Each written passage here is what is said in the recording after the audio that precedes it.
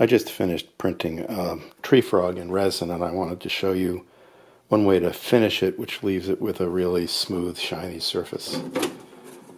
So if I pull the print off of the printer, you can see the tree frog.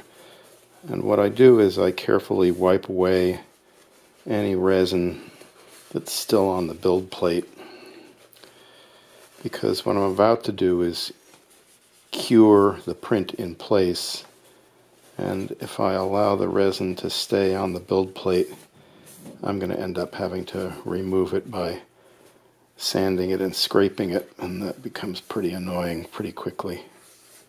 You'll never get all of it off, but at least you can get most of it off. At that point, I can take a UV flashlight and in just a matter of 30 seconds, cure the surface completely. And then when I pop the print off of the build plate, it'll retain that shiny surface, which removes a little detail, but I think is really lovely for an object of this sort. There's still a little bit of resin left on the plate, but it doesn't take very long with a piece of sandpaper to get that stuff off.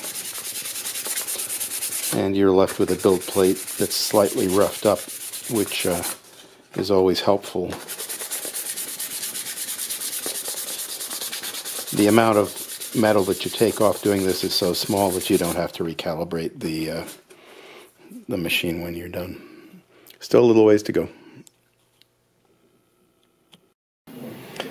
So here we have two of the frogs. One on the right was finished the way I said, and the one on the left was rinsed in isopropyl alcohol.